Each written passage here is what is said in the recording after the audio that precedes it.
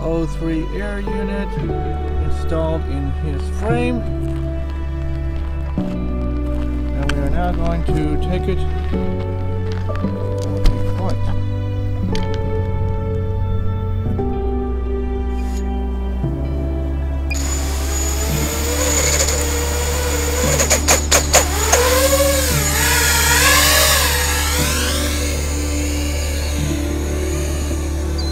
Oh, this is nice. I'm still getting used to the controller as far as startup goes. This is my first flight with this on this frame. Just kind of feeling it out, listening to it, no trilling, no oscillations. Do a little hover. Nice and easy. Nice.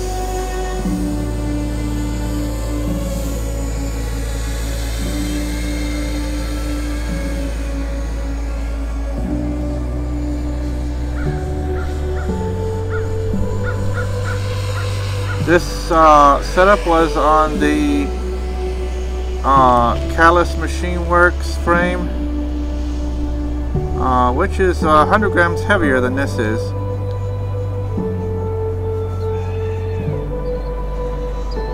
So this is feeling really nice and spry, very balanced. I still do see a slight bit of props in the view. However, I do not have EOS on. I don't believe I have Rockstead on. So I can always put this through Gyro flow and I'll crop it in ever so slightly. And then I can take that out. But this is a 5.5 frame and I have 5-inch props on here. And I'm still seeing the slight tips of them. But there is no frame. There is no standoffs or frame in view, which is very nice. And unlike the Callus Machine Work, at least of the older frames, the original frames I should say is what I was using, they had props in view, but they are since coming out with ones that do not have props in view. Callus Machine, Chris Foster's frame that I'm using here doesn't said that he changed his mounts so that they would accept the camera. I'm looking to have no props in view, so we'll see how that works out. Maybe with the Rockstead or run this through Gyro flow, which will crop in slightly, we'll get the props out of view. I'm mainly using this for cinematic and some freestyle as well.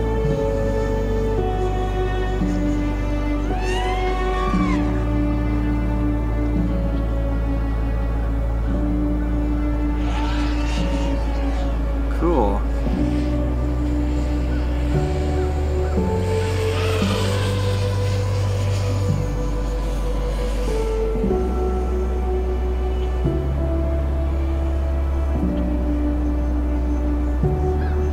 Beautiful, beautiful scenery. Oh, there's a possible hawk down there. And duped. That's not what I wanted to do. Let's try that again. 23 volts. Just testing here. It's all about still getting used to this controller. I want to do a split S.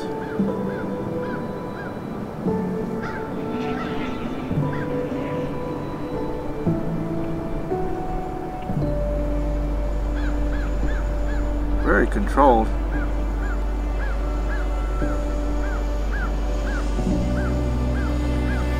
A lot of YouTubers who have used the controller for FPV for this highly recommend not to using it because of the short throw on the sticks, but which I tend to agree with. I might change this over to a different system like Crossfire, so I could use my Radio Master T16S, but right now I'm just using it on the regular DJI controller just for simplicity. Oh, look at this. This is like beautiful, beautiful sky. This is nice and controllable. I'm very pleased with this.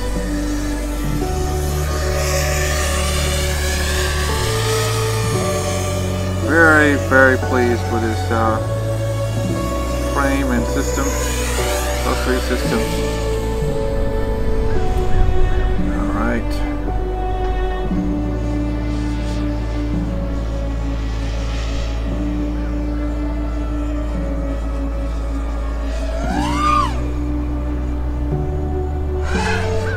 Stops right on a dime. Really cool. Love it. Alright, we'll just come in for a,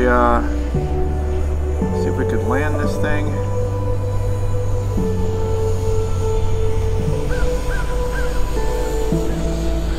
Without any problems.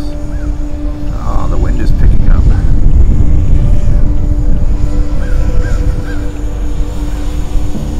Alright. Nice and steady.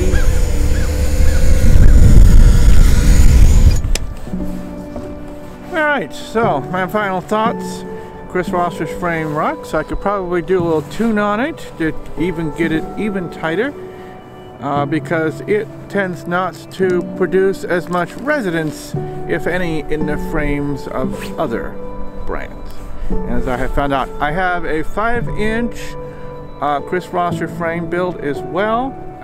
This is the only one. This is the 5.5 one, that is with the O3 Air Unit.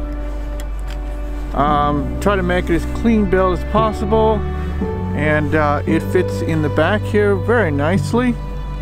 And I have some aluminum adapters that allow it to be mounted in the 20x20 holes provided in the frame. It's making it really no sticky things or wire ties or any gimmickle stuff like that. It mounts securely there. My board is mounted in the middle, and then the frame, the camera mount is mounted up here, and then you've got your little cord that comes here.